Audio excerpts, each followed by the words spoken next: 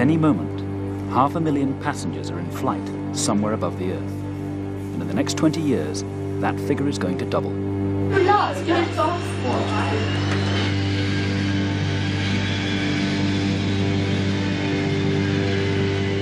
To cope with the rush, new technologies are set to revolutionize the guidance of aircraft through the skies.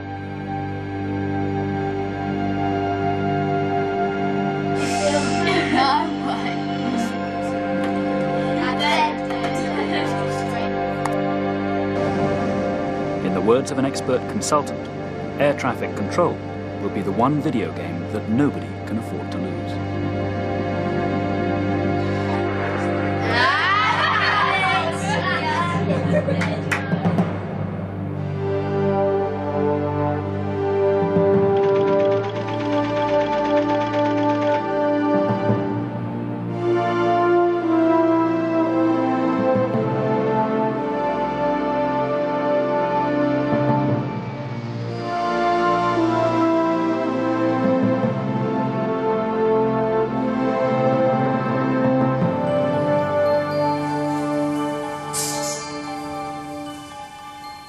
Long before human beings ever took to the skies, the bat was regarded by scientists with a mixture of puzzlement and admiration.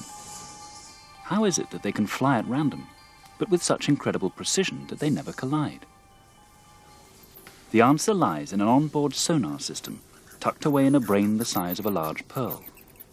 It tells them precisely their distance from the nearest object and offers a maneuverability which no other species can match. The bat has millions of years flying experience, but after less than a century of powered flight, humanity is finding ways of catching up.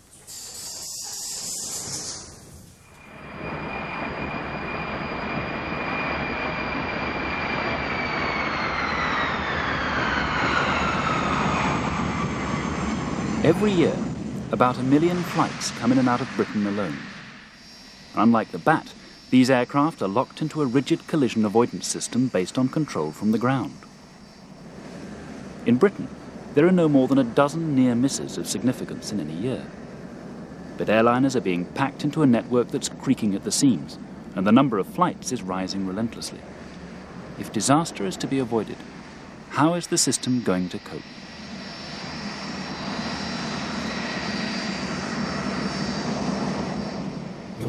Sleeper 215, left head 290 degrees. Okay. Golf Tango Papa, radar heading 600 to be DM'd. 600 to be at 260. How do you want Golf Tango Papa? Today's air traffic control may look chaotic, but it isn't. Shamrock 716. Different facilities are there to perform different tasks. Controllers in the tower are limited to the immediate vicinity of the runway. It's from here that pilots are granted their all-important slots in the sky. But another job is done in centres which are often miles from the nearest airport. Here in West Drayton, outside Heathrow, controllers are talking to pilots once they're established on their airways. In this room, as many as 40 controllers are working round the clock, handling aircraft all over England and Wales. The workload varies, but up to a dozen different aircraft carrying maybe 1,000 people can expect to be in the hands of one controller at any time. They're in the midst of a modernisation programme which will simplify their lives immensely. But even so, the task looks daunting. At the moment, the London Air Traffic Control Centre is moving 1.3 million aircraft per year, and it is anticipated that this number of aircraft will increase progressively over the next few years, probably in the order of 2 to 3% per year. When that happens, safety will not in any way, shape or form be prejudiced. Every system we bring in, every function that we bring in is always tested very comprehensively to ensure that its safety aspects are available to us 100%. In fact, so little do we hear of incidents that the travelling public takes the work of air traffic control almost for granted. I've never had any upset, shall we say, where I felt that there's a risk, so I do think it's probably a very stressed job. I do worry perhaps that there might be times when people snap or just under so much stress that things are at risk, but I've never experienced that. I feel quite safe when I'm sitting in the airplane and I hear the captain speaking and I know they have the connection with the tower. So I feel feel okay. I feel safe. Do you feel safe in their hands? Absolutely. I never had any problems with that. Not yet. But how does it all work? The key concept is separation. In mid-flight over northern Europe, the standard minimum under radar control is 1,000 feet vertically and 5 miles horizontally. Distances which may sound overcautious until you see this.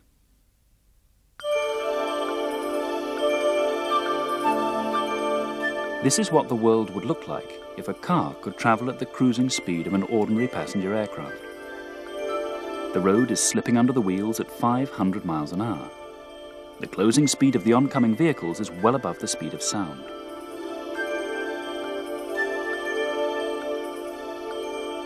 If anything goes wrong, reaction time is vital. That needs a great deal of empty sky. At an en route centre away from the tower, a controller doesn't see aircraft at all, but a galaxy of green blips. Attached to each one is a call sign and a code for the altitude of the plane derived from a radar interrogation of its transponder. I'm sat in the en route operations room of the London Air Traffic Control Centre at West Drayton. In front of me is a typical radar display that an air traffic controller operating within this control room would use. As you can see, it's a 21-inch tube, and on it will be a complete picture of all the aircraft within the southeast of England. Here is the outline of the southeast of England with the River Thames and Dover's down here, and then the south coast there.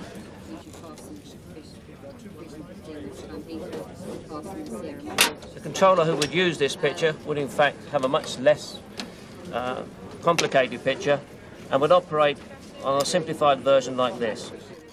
Whether departing, arriving or flying over England and Wales, a plane's flight details are signalled to the centre at West Drayton. The information appears on strips of paper which are given to the controllers by hand. That may seem antiquated, but information on paper won't disappear if there's a massive power failure in the computer system. Here we have a typical strip format. On it you will see the call sign of the aircraft, and Speedbird is the call sign that British Airways use. As you can see, this is Speedbird 951 at flight level 390. He's just started his descent, and there he is there on the radar screen. The controller will route him along this route here, inbound to the holding stack.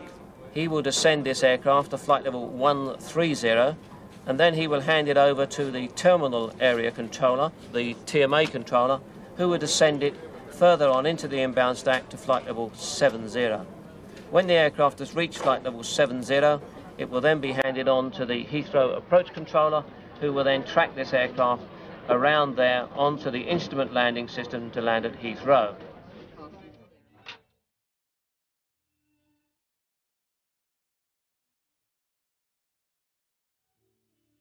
In the early 1920s, things were rather simpler. Clearance to take off was signalled by a flag, and such traffic control as there was involved no more than a radio conversation between the pilot and the ground.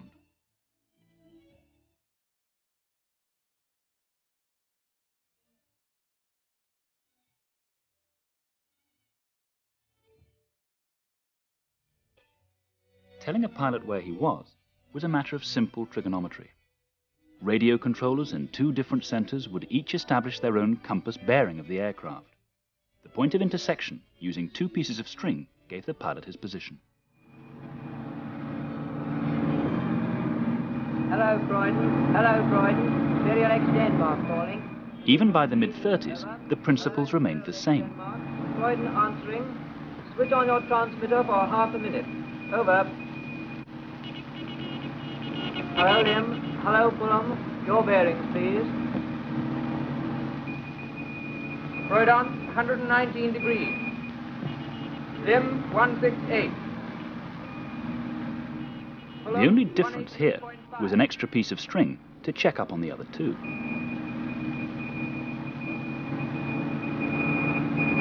5 miles east of Dungeness.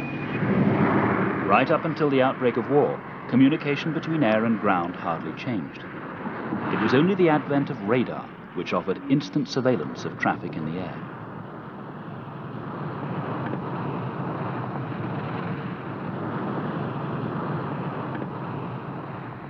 Today, the space in the sky has to be carefully rationed. Aircraft are slotted in both space and time, confined to a series of corridors through the skies, sometimes travelling half as far again as a straight line to reach their destination. This British Airways Boeing is bound for Madrid.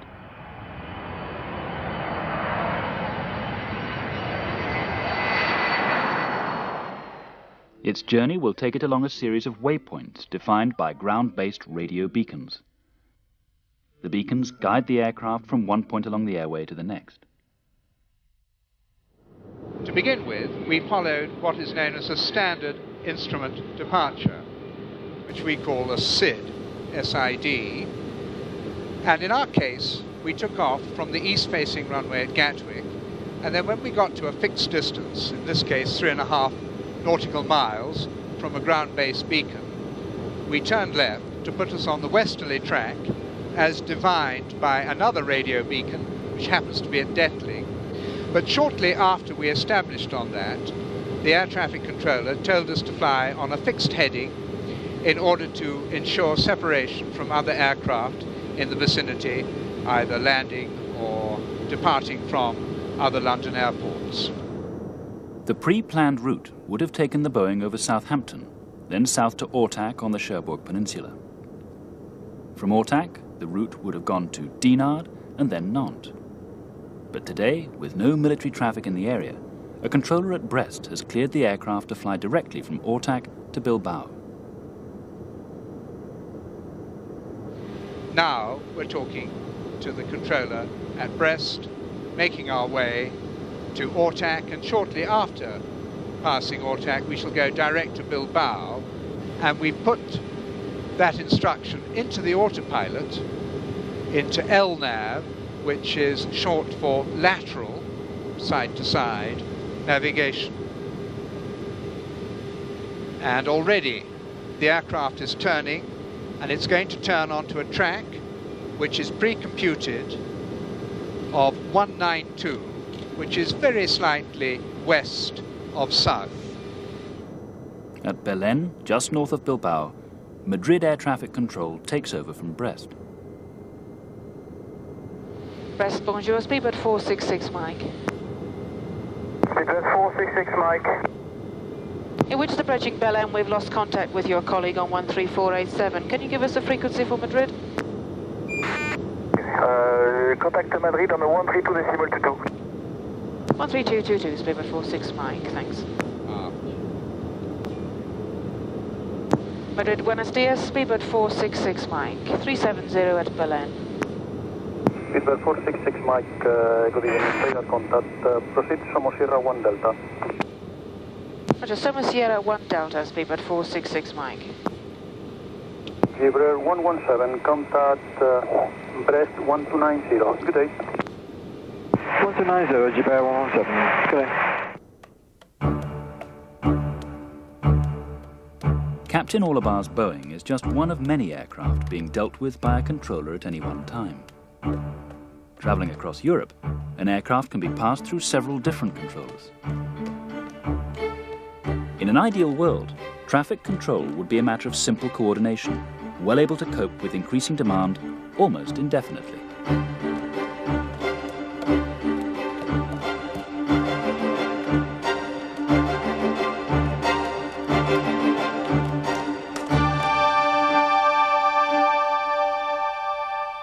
But in Europe, life is not so straightforward. In a world where history, politics and national pride speak louder than common sense, air traffic control looks a complicated mess. We have a situation in which there are some 31 different kinds of ATC systems. We have of the order of 22 different operating systems for computers, some 18 different programming languages. All of these developed independently for the provision of air traffic control, and therefore it makes it extremely difficult to convey information automatically, computer to computer. The result is a patchwork of different separation standards, depending on where you happen to be flying.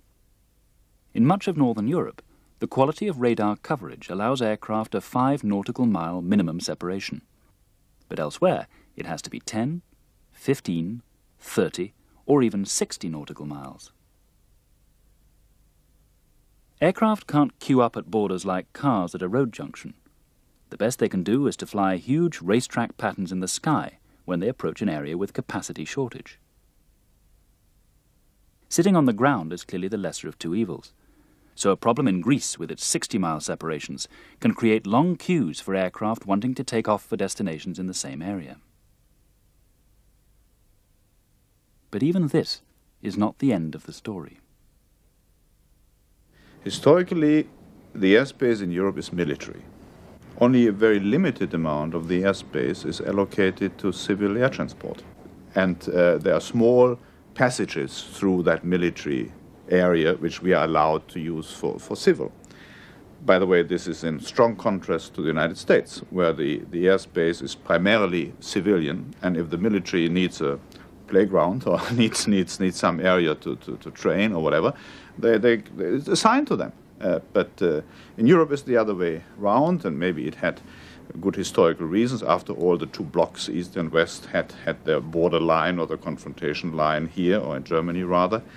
But I mean, we claim now, I think, with more right than before, vis-à-vis the military. I mean, the enemy has disappeared. More than 30 years ago, in 1960, Eurocontrol was set up here in Brussels to establish uniform standards throughout the continent. But since its infancy, Eurocontrol has been dogged by that familiar equation, that ministers who can take decisions aren't experts, and that experts don't have the power to take decisions. The option of getting rid of all the different systems and replacing them with one has been rejected.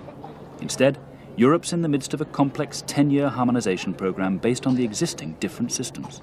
It's a process that's proving painfully slow. No one is in charge of air traffic control in Europe. That is exactly the problem. A committee is in charge. You cannot run a company with a committee. No one is in charge. Everyone would probably agree that we need one standard, as long as it's my standard. That is, in fact, what we see in many fields, and which is now also repeated in air traffic control. And everyone says, yes, one standard, but my standard. While the politicians agonize, a jumbo jet burns a litre of kerosene for every wasted second that it's sitting on the ground. Over $5 billion a year are lost while aircraft wait in queues. Delays are just one symptom of the lack of compatibility in Europe. Despite improvements this summer, the Civil Aviation Authority is still nervous that a drop in investment in Britain will bring back the painful congestion of the 1980s. Once you're in the air, the wastage continues. Flying across Europe has been compared to driving across London while sticking all the time to the side streets. You fly in airways, and these are like congested streets, and someone must decide from the ground who is let in and at what distance he can sort of approach the crossing of that street. So we are far away from what we may have one day, which is called area navigation, meaning that you would leave the narrow airways, and that with the help of technology you would do your own navigation, because you know precisely where you are, you know where the other aircraft are, and there are certain rules to do that. But this is only possible if more of European airspace is given to us. It's this complex environment which Eurocontrol aims to simplify through painstaking political negotiation. And the task is not easy. Meanwhile, the transfer of technologies from military aviation has now brought us to the brink of a new world. A world in which complexity is reduced to ordered efficiency by satellites, computers, and automation. For better or worse, it's also a world which sees humanity playing a smaller and smaller role. Madrid, speedboat 466 Mike, requesting descent. Speedbird 466 Mike. Watch out. Initially proceed to Charlie November Romeo to Cormenal, expect runway 18. And you are clear to fly level 290. Ladies and gentlemen, the captain. Well, as you've probably spotted, we've commenced our descent for our landing at Madrid, made up a minute or two, so we expect to be landing more or less on schedule, which is 7:45 local time. And the weather? Cloudy? Well, you can ascertain that with a mere glance out of the window. Southerly wind, so we'll be landing on the south-facing runway, 17 degrees centigrade. Well, at least they're not talking about rain. Well, very shortly, because we're below 10,000 feet above the terrain, we have to stop filming because we are now going to be involved with the landing of the aircraft.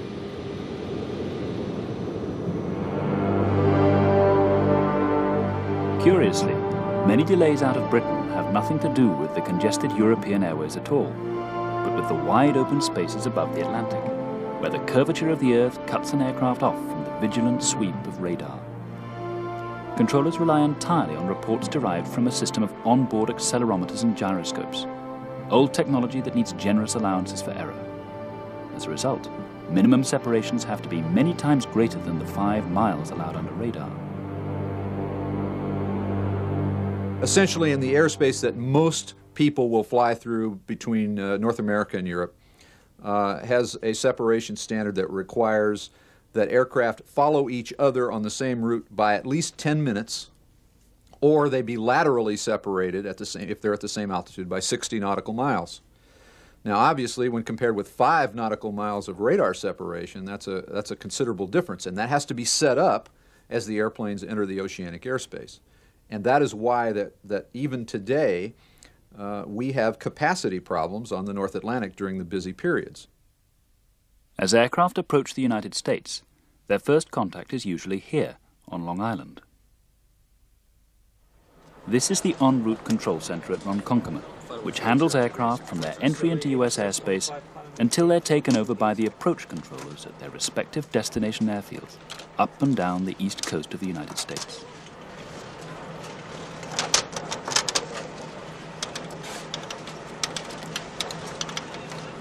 Runway 86, 45, request fire. Descend, maintain 8,000. 10 altimeter 2906. Flight 280, thank you. PT. Our range of responsibility is in the North Atlantic Ocean and the Caribbean Sea.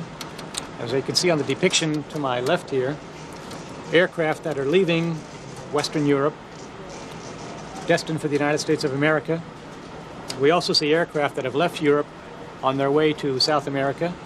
And then we see aircraft that are transitioning between the Caribbean Sea and destinations in America and Canada as well.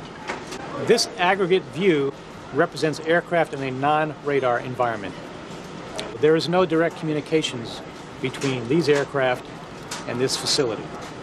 It's done through a teletype system with a third party intervening between us and the airplanes. It's a rather antiquated way of doing business. It's rather inefficient. Results in a great deal of separation between airplanes, in some instances up to 80 miles between airplanes, versus on the domestic or the radar environment where we have 3 and 5 miles of separation between airplanes. Soon all that will change. In Operation Desert Storm, satellites orbiting the Earth enabled Allied troops and tanks to find their location in featureless desert. But equally important, they gave Allied aircraft a precise indication of where they were in relation to each other. The same can now be done for civil aircraft. In June this year, the last in a constellation of 24 global positioning satellites was launched into orbit 12,000 miles above the Earth. An aircraft flying anywhere above the globe has line of sight with a minimum of 4 at any time. This enables it to locate itself in 3 dimensions within 100 meters. This technique was used by the military on both sides during the Cold War. But it's now on offer to the world's commercial airlines at no cost, for the moment at least. With a communication satellite in place, controllers can locate an aircraft with even greater accuracy than they could with ground-based radar. Such precision allows aircraft to fly much closer together over the world's oceans without any compromise on safety. With the right box of tricks on board, the aircraft has all that's needed for automatic dependent surveillance, ADS. ADS is a black box in the airplane that will automatically squirt out the position of the airplane via digital data link at predetermined time intervals. And they can be predetermined and can be varied. Like if it's a low traffic area, the position report might be squirted out every 20 minutes or maybe even longer. If it's in a high traffic area, it might be as 5 minutes. It could be even less. It can be down into the seconds. And it can be determined as necessary. If we get into a busy traffic scenario right now, we can input the information into the computer and it will request the automatic reports from the airplanes, and the pilot doesn't do anything. It's just done automatically by digital data link. ADS is now on trial and could be reducing Atlantic separations within the next 5 years. But there are other technologies in the pipeline. In the US, an onboard collision avoidance system called TCAS is already compulsory. TCAS wasn't invented here, but European airlines who venture into US airspace are having to take it seriously. We're in the Boeing 767 simulator at the moment in order to contrive in broad daylight a collision and to have a look at the instrument which has been fitted, which is going to prevent that. It is in fact called TCAS, Traffic Collision Avoidance System, and here it is in the form of a modified vertical speed indicator. And already you can see a blue diamond with the symbol +7. So that means that there's an aircraft 700 feet above us descending towards us. In fact, if we look out of the window, we can see it actually coming towards us at this moment. As it gets closer, we can reduce the scale. It's on 16 nautical miles, and I'm reducing it now to 8. And in a moment, that same aircraft will appear, there it is, at 12 o'clock on the little screen. It's now only 500 feet above us, descending, and because of its proximity, the blue diamond has now filled in so that it's all blue. Traffic, traffic. Descend, descend, descend. Now a solid yellow circle, 300 feet above us, 200 feet above us, and I'm now going to change the scale down to just 4 nautical miles. And I'm getting a resolution advisory to descend, which I'm going to do now, but not quite as much as I ought to, so that you can see the aircraft flying directly over us. Increase descent, increase descent.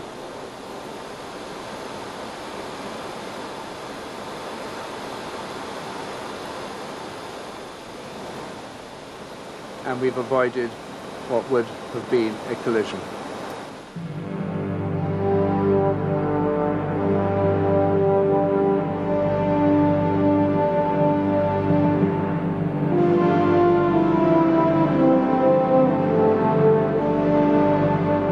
Even without TCAS, the chances of collision at cruising altitude are minuscule. There's a rather perverse grain of truth in the idea that because of the huge amount of space outside the airways, there'd be even less risk if planes were allowed to fly randomly without passing through corridors in the sky. Airliners are much more vulnerable when they're landing. 200 or 300 tons of metal and flesh approaching a concrete strip at 180 miles an hour. Suddenly, the number of escape routes from disaster is dramatically narrowed. In calm and clear weather, landing is not a problem. But at other times, the results of an error can be catastrophic.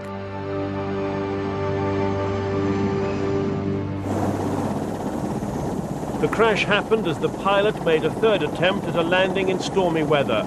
There was heavy fog and poor visibility. The aircraft crashed into a hillside about 30 miles from the airport. In many parts of the world, flights can still be diverted hundreds of miles because landing conditions at one airport are too dangerous. Never mind the inconvenience to passengers.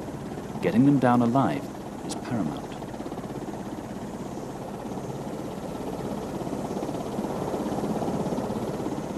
But soon it should be possible to land in atrocious visibility anywhere in the world, without any help from outside the cockpit.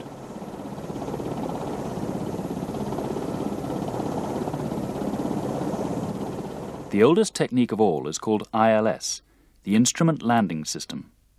Originating from the Second World War, it's based on an approach path generated by 2 radio beams, one for horizontal and one for vertical positioning. The pilot uses instruments in the cockpit to line the aircraft up and bring it down a slope of 3 degrees, with scarcely a glance through the window. Well, we have here a simulation of an airplane flying through airspace. In this particular case, it's the San Francisco airspace. We're coming into the San Francisco International Airport directly ahead. You can't see it very well because it's covered by fog, as it often is in San Francisco. If you look around, you can see quite well for most of the surrounding scenery. You can see the bridge in the lower right-hand corner. And straight ahead, beyond that land straight ahead, is the Pacific Ocean. Here we have good visual conditions, and we could fly straight in visually as we could in a car. Below and ahead of us is a fog bank, which is obscuring our view of the runway. So what we have is we have special instruments to allow us to fly when we can't see out the window. The upper one, which we call the artificial horizon, allows us to make sure that we continue flying right side up when we can't see the horizon outside. You can see a line across there which simulates the horizon. Below we have what's called the horizontal situation indicator, and this shows us a number of different information on the same instrument. One of it shows us the heading around the outside, but maybe more importantly for this purpose is that we have needles in the center and on the side which show us our path down the instrument landing system approach. If we look at the center needle, which is just very slightly off to the right, this shows us whether we're to the right or left of the desired path that will take us down to the runway. The needle over on the left side shows us whether we're above or below. Now, you would not be allowed to film this in an actual aircraft, of course, because at this kind of procedure it's very intricate and they wouldn't want interference in the cockpit. However, since this is only a simulation, that's not a problem. So we're probably just about to hit the fog bank, and as you'll see in just a moment, the screen will completely white out. Now, we can't see anything out of the front window of the airplane. However, the instruments that I have allow me both to fly the airplane and to continue to follow the straight line which will take us down to the runway. We're coming down to 300 feet altitude right now, and we're going to have to break out of the bank. And as you can see, we're just starting to break out of the bank. You can just see the runway lights, the orange in the foreground. And now we're coming down through 120 feet. And so now we're fine. We're in a perfect position for a landing.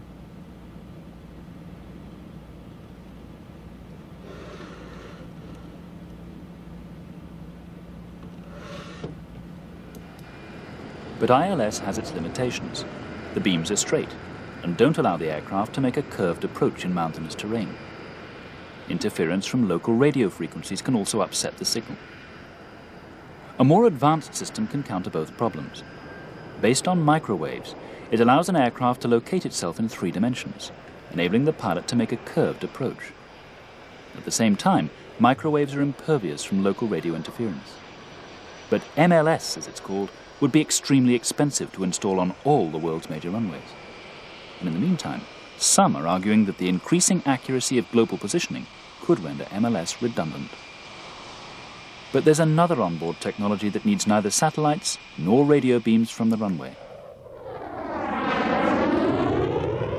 Military fighters have long had the ability to fly at very low level using a device called a HUD, or head-up display.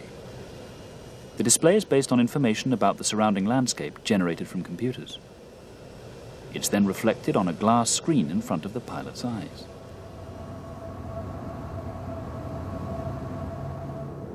Commercial airlines are now experimenting with a sensor which produces an outline perspective of the runway itself.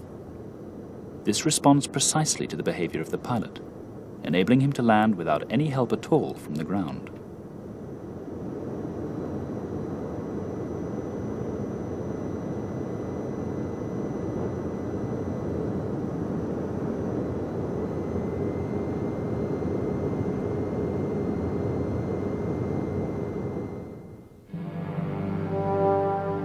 ADS, MLS, TCAS. There are several alphabets of new technologies transforming the way pilots are guided through the skies. Gradually, the human involvement in the mechanics of flight is being eroded away.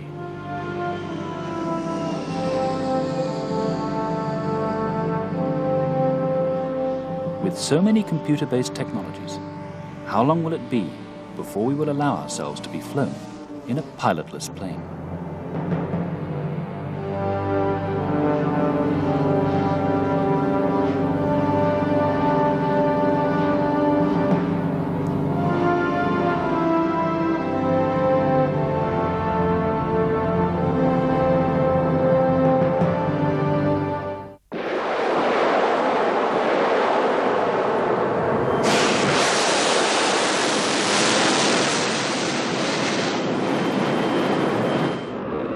Military experience tells us that projectiles can follow complex routings without the need for onboard guidance from humans.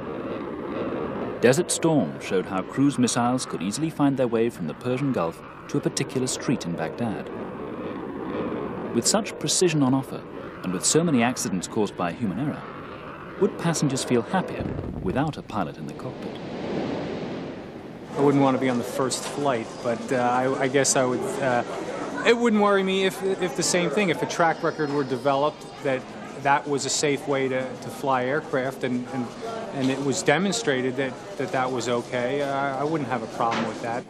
I feel that for me, that the pilot ought to be there. We ought to have the human factor there as well, because no machine is infallible. It's programmed by man, and it can make mistakes. I don't have a lot of faith in computers. I've seen computers crash. I just want to make sure they don't crash my airplane.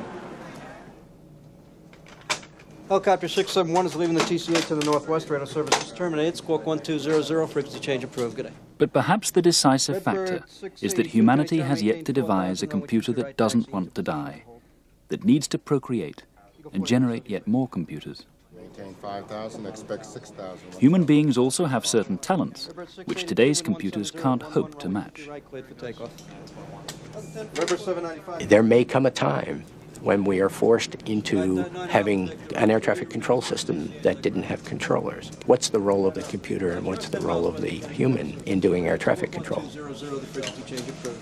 One of the things we've learned about artificial intelligence is that it's pretty good in doing what we've now learned physiologically as being left side activities, sequential, orderly, logical processing. What it's bad at doing is creative things. What it's bad at doing is responding to unplanned emergencies. What it's bad at doing is doing pattern recognition. And it turns out that controllers are brilliant at pattern recognition. And there's another argument for keeping humans in the loop. Automated systems are achingly vulnerable to sabotage. The Civil Aviation Authority is on record declaring that a child with the right kind of transmitter could knock out the global positioning satellite as a precision aid for all the airports of a major city.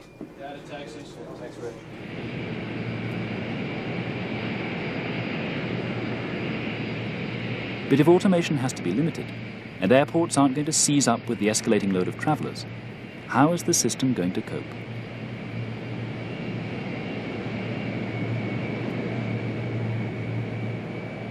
One idea is to have a smaller number of larger planes.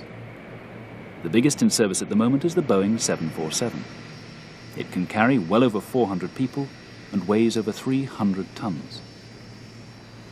The first flight by the Wright brothers was shorter than the length of a 747. But how much bigger can we go? Technically, there's no reason why one shouldn't be able to build an aircraft for 800 passengers or 1,000 passengers. The real difficulty is finding enough routes on which such large aircraft could operate. And obviously, the larger the aircraft becomes, the smaller is the number of routes on which you can fly those aircraft, and therefore the smaller is the number of aircraft you can build. But manufacturers need to have a large production run in order to make the production of those aircraft economically viable. And that's the key, you see. And that is why we see that the big manufacturers like Boeing and Airbus are actually talking about cooperating on building a very large size aircraft. Because if they do it separately, the chances are they won't be able to produce enough. And there are other thoughts as well. In an emergency, how easy would it be to evacuate a jet full of 800 people? And should the unthinkable happen, could an airline recover from a crash that kills 1,000 of its customers at one go?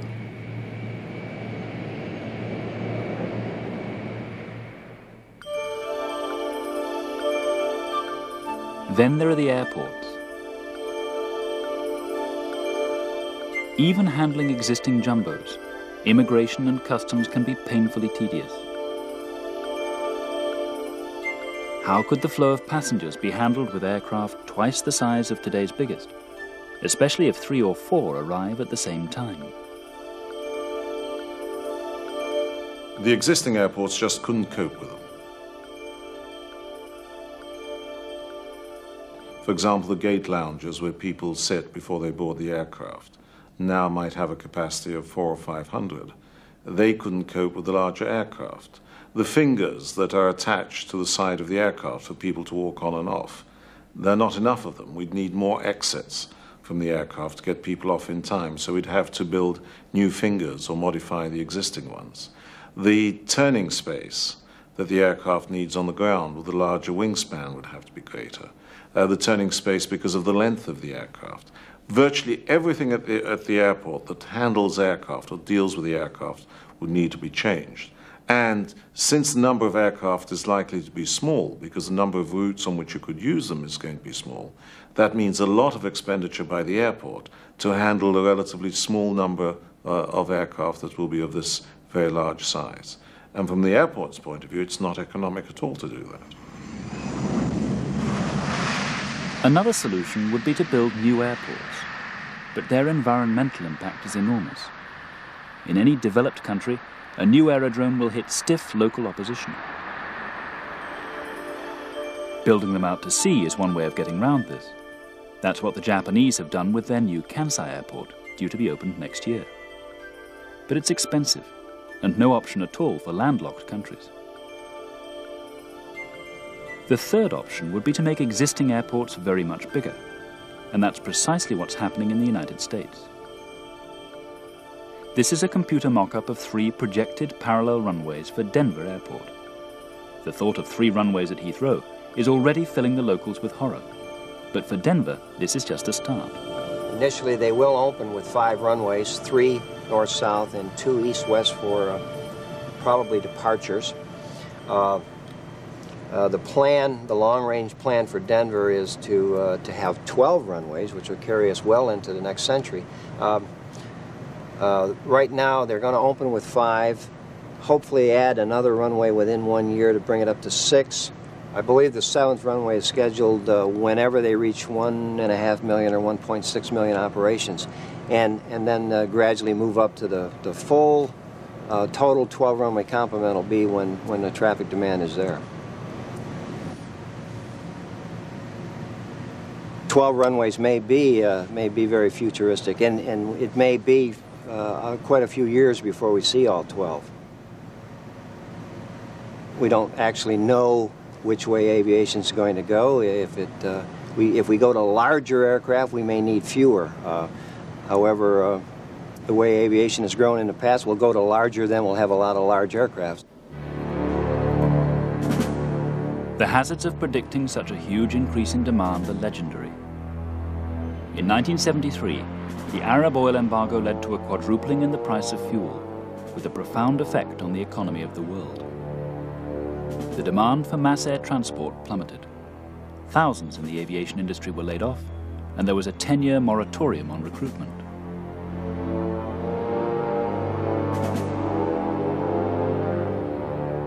In the 1990s, what princely cot or rural crib is nurturing the dreams of a 21st century tyrant? A man with the capacity to hold the world's fuel reserves to ransom. It can take a generation and billions of pounds to develop a new airport or fleet of jets. With so much at stake, how can you know that you're taking the right decision?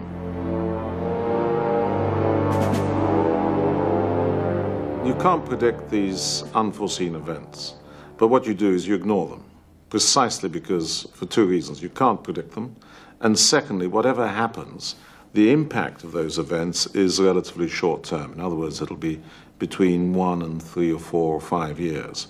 After that, you know, and the past experience shows that, after those 3 or 4 or 5 years, we get back on the same level of growth as we had before.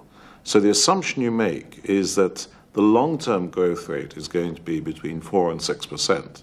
But within that period of time, you will get years when things will go disastrously badly, and years when the industry will do very well, demand will be very high. And that's what you're planning for. You ignore the short-term fluctuations due to unforeseen events. In an unpredictable world, one near certainty is staring us in the face. That the economic lead in the 21st century will be taken not in Europe or the United States, but a region that used to rub its fiscal shoulders with the rest of the Third World. In aviation at least, the serious money is going to be made here, on the Pacific Rim. Singapore, Osaka, Kuala Lumpur, Beijing, Shanghai, Hong Kong. The names are whetting the appetites of big business already.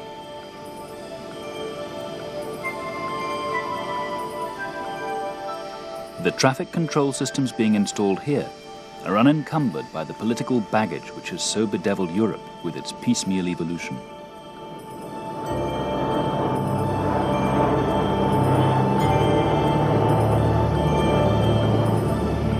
Man is infinitely inventive and also wants to travel. What will happen is that growth will slow down in certain parts of the world as people reach a level of 3 or 4 holidays a year and they don't want more holidays. But there's a huge market out there in huge parts of the world, particularly in the Asia-Pacific region, where people are just beginning to travel because they're just beginning to get to that stage of economic development and wealth where they can afford to travel. And when you think that there are hundreds and hundreds of millions of people in Japan, in China, in Indonesia, and they're just beginning to travel, well, as their incomes go up, there's a huge expansion going to take place in that part of the world.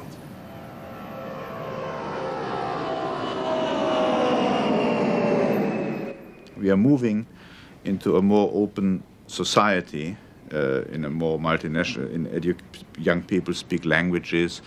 The term visiting friends and relatives in other countries is just coming up. I mean, what the Americans have since long, because Europe is more open, exchange of goods. So they're all, not only the business travel, which the single market no doubt gives an incentive, but also the private travel, the young people. I think 40% of the travelers, of the private travelers, are below 29.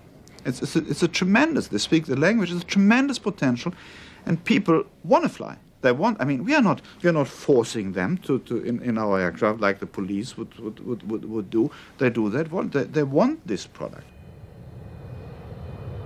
Here in the 1990s, an elderly Boeing 737 returns to Gatwick from Madrid. 5 years from now, it'll be out of service, replaced by a machine that'll last for 20 years or more. By then, the aviation world will scarcely be recognizable from the one we now know. What size of aircraft, what speed they'll travel, what fuel and navigation systems they'll need, no single interest has the resources to determine these factors on its own.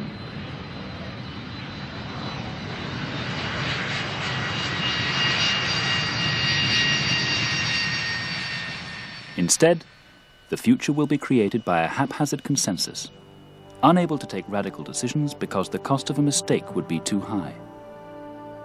And there is the paradox of mass air transport. Despite the spectacular range of technologies at our disposal, no individual has more than a vague idea of what to do next.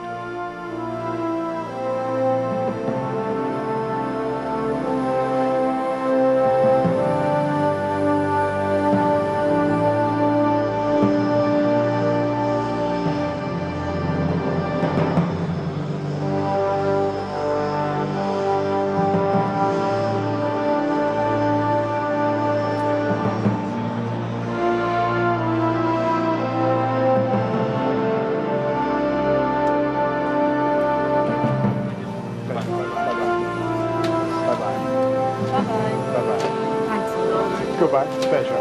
Bye. Bye-bye. Bye, pleasure. Bye-bye. Goodbye. Bye. Bye-bye. Bye-bye. Bye. Bye. Bye-bye. Pleasure. Bye-bye. Bye-bye.